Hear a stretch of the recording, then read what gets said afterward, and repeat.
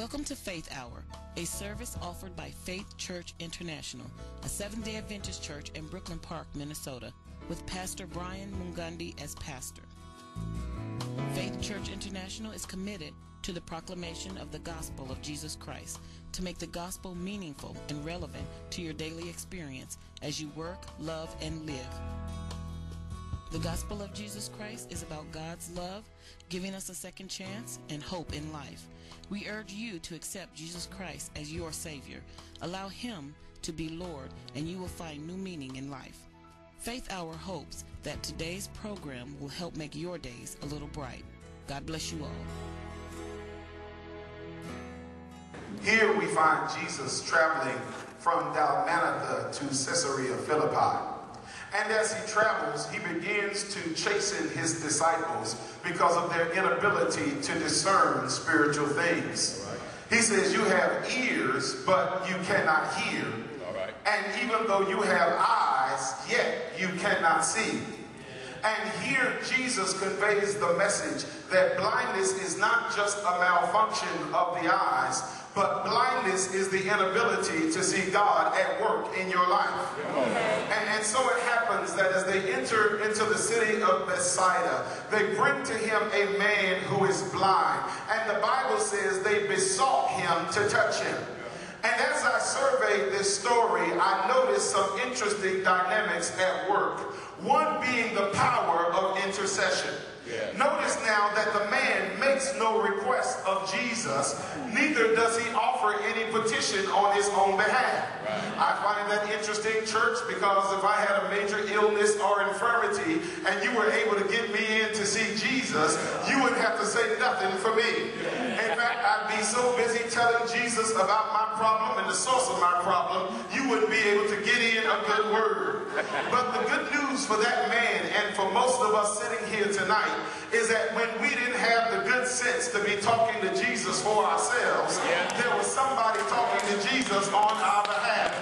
In fact, the only reason some of us are alive tonight is because of the prayers of some mother or father, grandmother or auntie who was in a prayer meeting, in a prayer closet, in an upper room calling your name before the Lord. I know you thought your life was just charmed, or maybe you got lucky, but if the saints would have stopped praying, then you would have started dying. Come on and say amen tonight. Is there anybody mindful that the only reason certain things that were supposed to happen to you didn't happen to you was because somebody was praying for you? Is there anybody mindful that when they start shooting at the club, there was a bullet with your name on it, but somebody was praying for you? Remember the bad car accident you got in, you walked away without a scratch because somebody was praying for you. How many of us know the light should have been cut off by now, but somebody has been praying for you? The test should have said positive for AIDS, but somebody's been praying for you.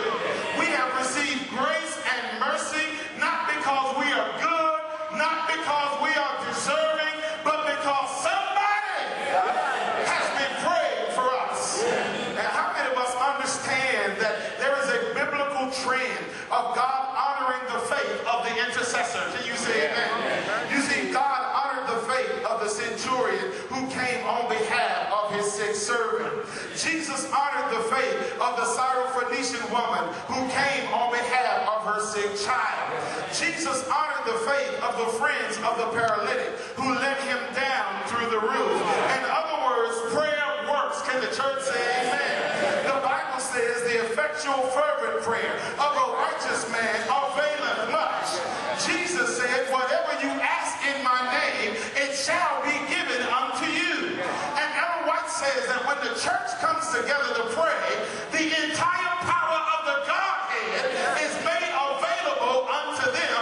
Let the redeemed shout hallelujah tonight. Hallelujah. But understand, beloved, that in order for intercession to have a complete work in your life, you've got to be willing to be a little bit vulnerable. Can you say amen? Now understand, you can't tell everything to everybody in the church, but the reason a lot of prayer requests go unspoken is because of pride.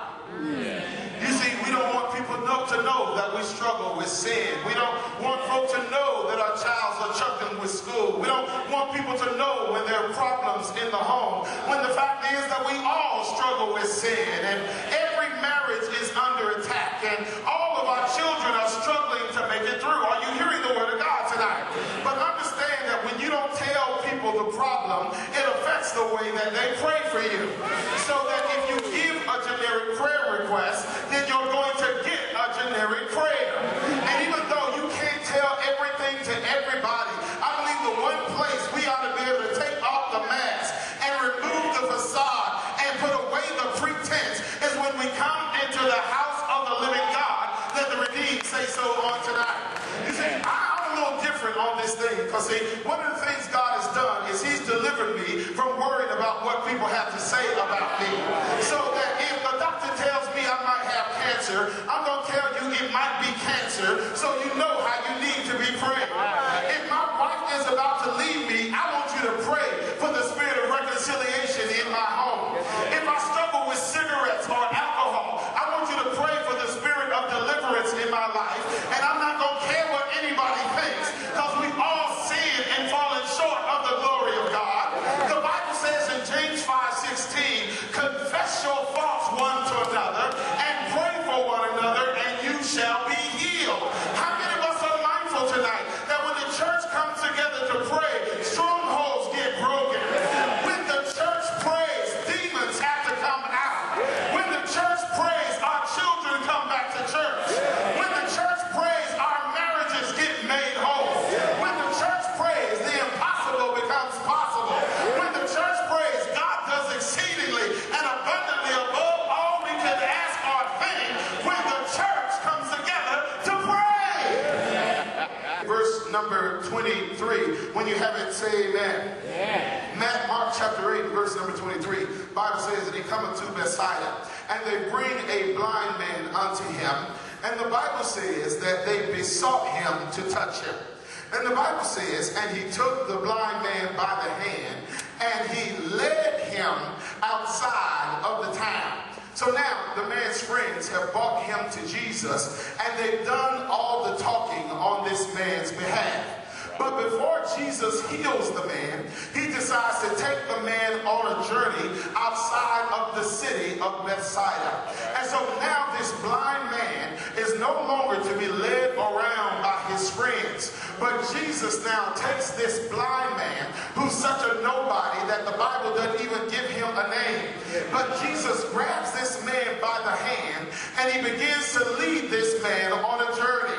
Now understand that when Jesus takes the man by the hand, this is a powerful moment, because when he takes the man by the hand, he begins the process of stretching this man's faith that he might receive healing from God. You see, how does this stretch the man's faith? You see, understand, this blind man has gotten comfortable being led around by his friends.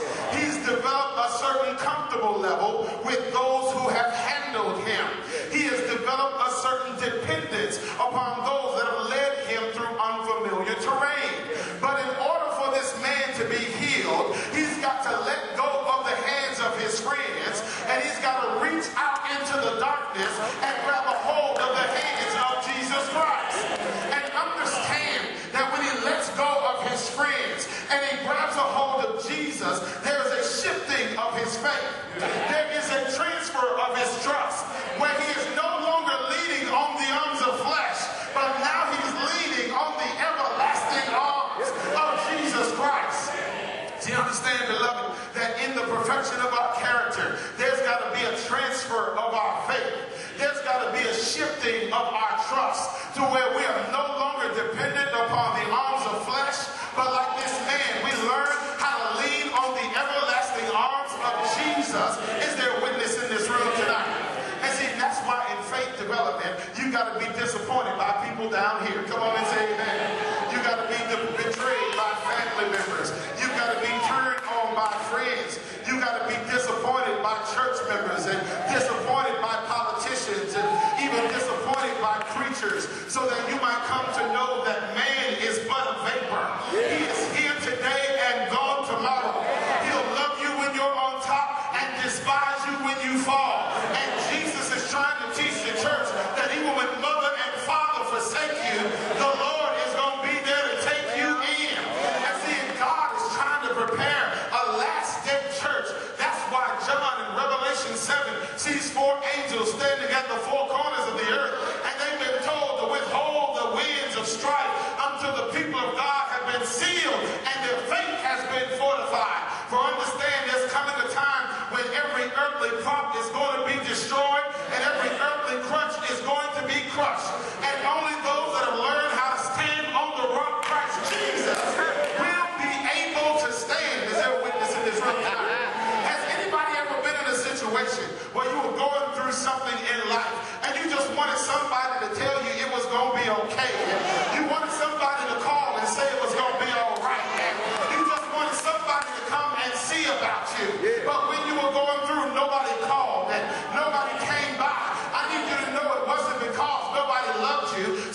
going to call, but God cut off the connection. Somebody was going to come by, but God flattened the tire. You see, what God is trying to do is put some of us in that one-on-one situation like Jacob, where you ain't got no pick-me-ups and you ain't got nobody to prop you up. But you got to go one-on-one like Jacob and say, I won't let you go until you bless me. It wasn't because nobody cared, but God was trying to get your attention. Let the redeemed say amen on tonight. We got to learn like the man to lean on the everlasting arms of Jesus Christ. And let me just kind of pause and say it this way tonight. Whatever you lean on, more than you lean on Jesus, Jesus just might have to take away that thing. And in other words, if you lean on your good job more than you lean on Jesus, and you lean on your income more than you lean on Jesus, and you lean on your boo more than you lean on Jesus, and you lean on how many generations you've been in the church more than you lean on Jesus, Jesus might have to snatch away that thing so that you learn how to find your equilibrium in Him. Come on, say amen. I remember Elder Trey when I was a child. One of the things when I first learned how to ride a bicycle, one of the things my mom put on my bike is she put training wheels on my bike. You remember the training wheels on your bike? And the thing about training wheels is that they kind of prop you up. And in fact, you can go around the corner real fast and you won't fall because you got the training wheels still on your bike. And I remember I had gotten of a certain age where I was like the last big kid in the neighborhood with training wheels on my bike. And my mom said it's just time for the training wheels to come off. And they're coming off whether you want them to or not. And the amazing thing about my mom is that when she took the training wheels off, she didn't just put me on the bike and push me out and let me fall. What she did was she put her hand on the back of my seat and she ran behind me around the block so that when I was about to fall, her hand would hold me up. Her hand would keep me from falling. Her hand would keep me from crashing. And what God's trying to say to somebody is I got to take the training wheels off of your faith. I'm not going to push you out there on your own. My hand is going to hold you up. My hand is going to keep you from falling. My hand is going to be with you wherever you go to preserve you in whatever you go through. Let the redeemed say amen on tonight. It's amazing, man, because God is trying to bring us to a point where we are no longer dependent upon man's validation, man's affirmation, and man's confirmation. You see, I'm just at this point in my life and ministry where all I want to hear is Jesus say, well done, good and faithful servant. One of the greatest blessings Jesus ever gave me was not to let me have a certain size church or live in a certain kind of neighborhood or drive a certain kind of car. The greatest blessing He ever did was when He delivered me from worrying about what people have to think. I need you to know it's better than cocaine and heroin mixed together. Come on and say amen. It's a freeing agent. Are you hearing me tonight? You see, one of the things that happens in the church is that some of us are so dependent upon man's validation that one compliment causes us to get all arrogant and big-headed, and one insult completely destroys our faith because we've allowed our identity to be tied to other people's opinion. And this is where we've got to learn how to be like Jesus. For Ellen White says that Jesus did not get exalted because of the praise of men. Neither did He get discouraged because of their censure or their insult. He lived with one purpose to hear the Father say, well done. See, one of the things you got to understand is that being addicted to addiction approval addiction is that it'll drive you out of your mind. I remember, Elder, when I ran my first evangelistic meeting down in Columbus, Mississippi. And I remember I was there each night preaching the Word of God. I only had about 7 people that would come out to the meeting there in Mississippi. And so, you know, you only got a small window, so you got to do whatever you can to win a soul for Jesus. And so I remember there was this one lady who came to the meetings night after night. And I remember after I gave one message, she came to the door and said, Pastor, that's a good message. But she said, you're so loud when you preach. It hurts my ears because you're so loud when you preach. And so I remember the next night I said, well, I got to be all things to all people. So I kind of toned it down a little bit. I wasn't as loud when I preached the next night. And I remember after the next night, she came to the front of the church and said, Pastor, that was another good message. But she said, you move around so much when you preach. It makes me busy. You got to be more still when you preach. So I said, well, I got to do anything with a soul. Ain't but 7 people in the house. So I remember the next night, I was just kind of a little bit more, kind of kept my volume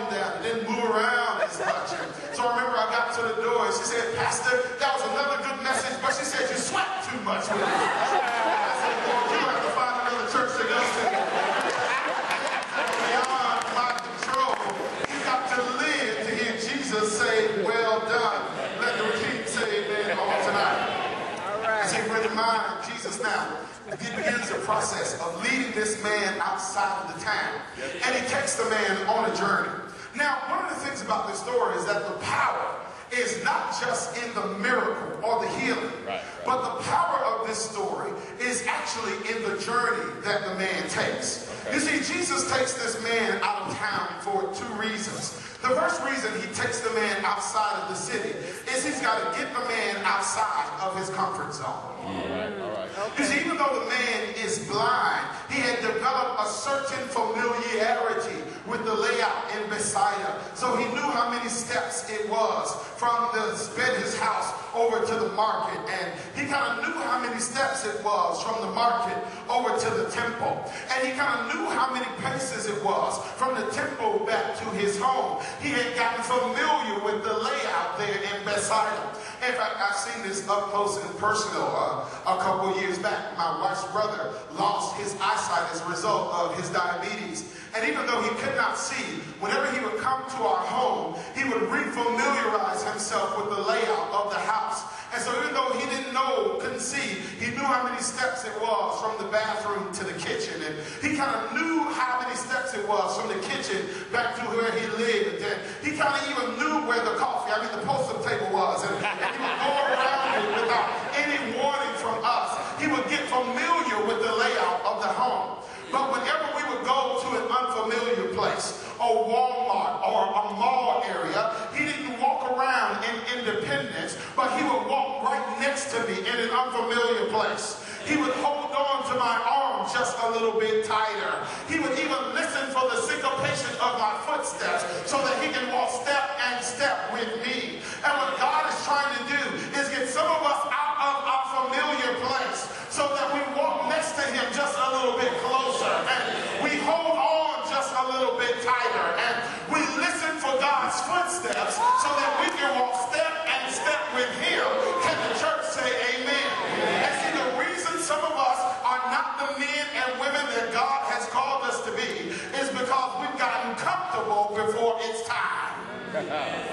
Second reason he takes the man outside of the city of Bethsaida is Bethsaida is an unrepentant city and a place of low expectations. Matthew chapter 11 and verse number 21.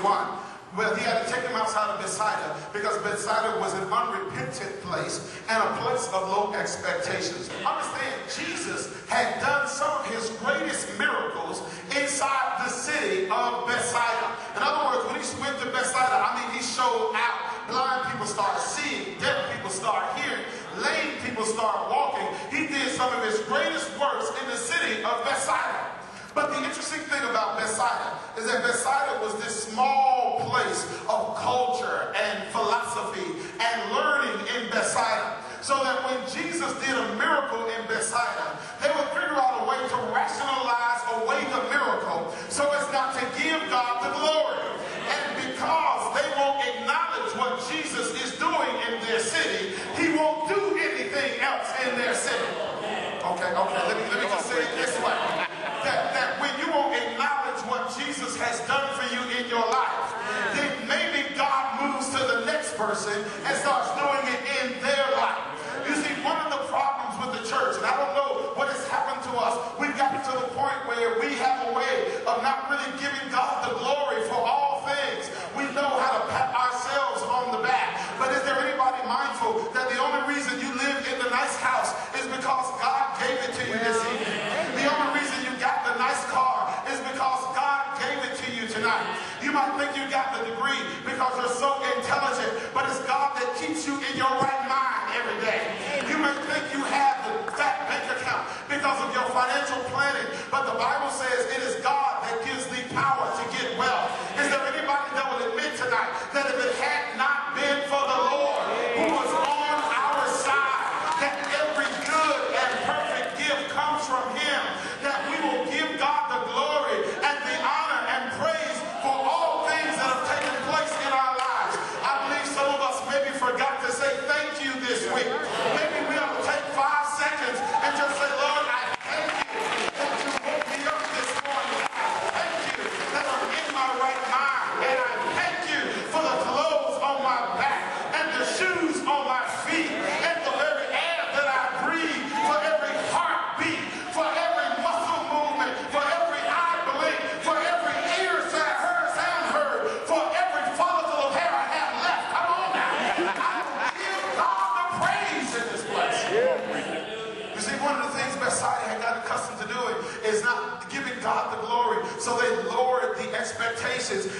got to raise up the standard and the expectation as believers. Do you realize what God has said about the church? God has said that you are the apple of my eye and the object of my supreme affection. For the people of God, we are to be the head and not the tail, above and not beneath. That Ellen White says higher than the highest human thought can conceive is God's ideal for his children. Ephesians 3:20 says that God will do exceedingly and abundantly above all you can ask or think. So take your greatest dream, your highest ambition, multiply it times 10,000, and it will still fall short of God's design for you. If you can imagine it, you think it too small, because faith exceeds our greatest expectation and imagination. Are you hearing me on time? Yes, sir. So the Bible says that Jesus begins to take the man on the journey outside of the city of Bethsaida. Now understand that in order for this man to be healed, there are a few things he's got to do. First thing he's got to do is he's got to be willing to take the journey. Second thing he's got to do is he's got to be willing to follow directions. We used to play. I was going to play that here in Missouri, Kansas, and all those places. We used to play a little game called Simon Says. Anybody ever heard of that game before? And what Simon Says is it tests your ability to be able to follow directions. So the leader of the game would give you a directive, and he would precede it by saying, Simon Says. But if he gave you a directive without saying Simon Says, then you would be disqualified from the game. So if Simon said jump up and down, you had to jump up and down. If Simon said walk left, then you had to walk left. If Simon said walk right, then you had to walk right. But if he gave you a directive without saying Simon Says, then you would be put out of the game. Well, I believe we ought to change the game as believers and call it Jesus Says. Come on, say amen. So Jesus says go left, then I'm going to go left. And if Jesus says go right, I'm going to go right. If Jesus says jump up and down, I'm going to jump up and down. And every now and then the devil will come in and say stop jumping. But I can't stop jumping because Jesus did say. All right. We've got to be willing to follow every movement that God gives us to do. And see, one of the things that's difficult about walking by faith is because sometimes God will have us move in ways that we can't always comprehend. Not only must you be able to follow directions, you got to be able to follow directions in a timely manner. Make it plain, preacher. So that as he is walking by faith, unable to see his path, not only must he obey what Jesus says, he's got to do it exactly when Jesus says to do it. In other words, if Jesus says turn left and he hesitates in obeying, he might run into something, injure himself, or lose his way. So he's got to be voice activated. He's got to know how to act on command, lest if when Jesus says stop moving, he'll run into the same thing over and over and over again. How many of us are mindful that certain commands from God are time sensitive? You see, we get used to God being so merciful and so gracious and so long-suffering.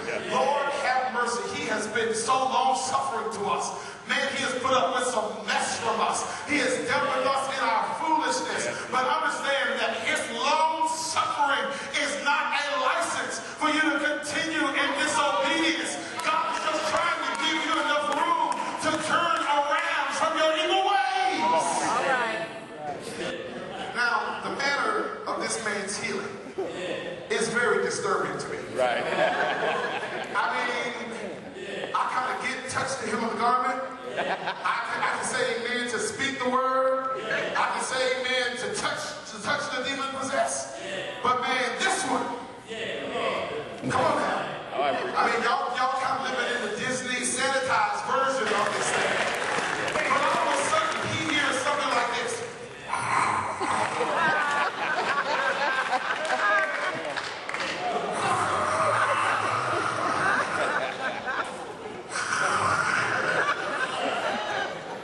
And there's a part of the man that probably wants to say, Lord, I want to be healed, but I need you to do it another way. But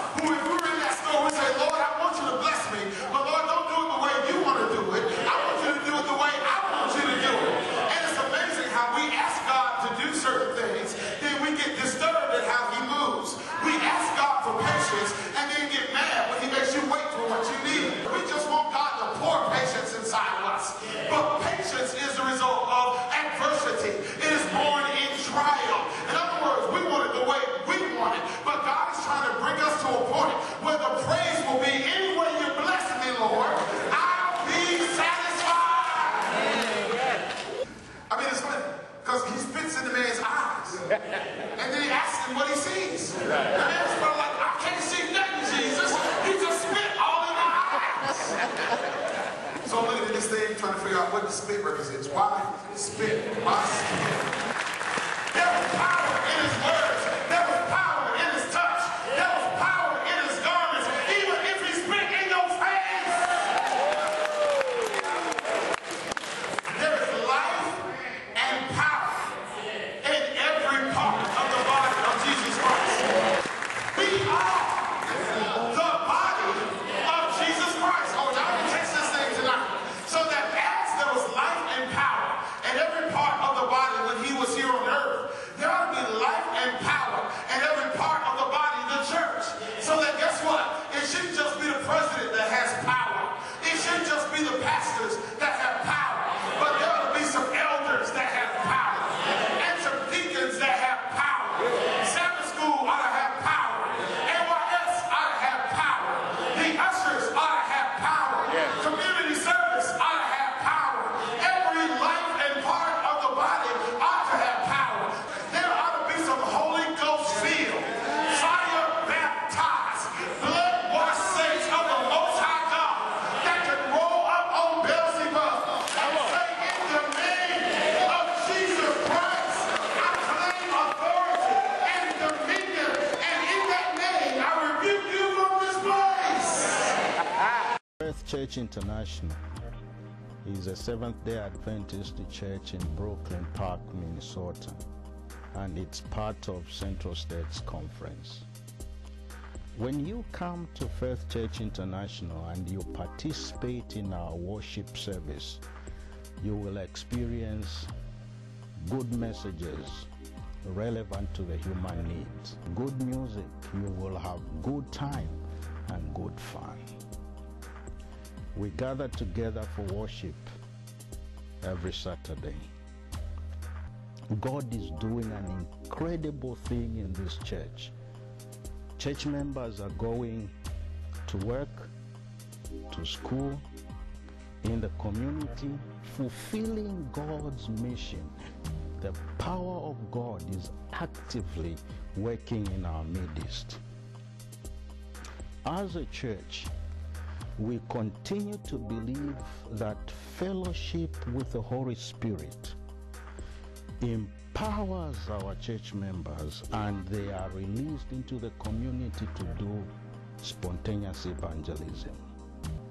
My dear friend, if you are looking for a church family, please feel free to contact us on the numbers on your screen. We will be glad to assist you to make Faith Church International your home church. And may God bless you.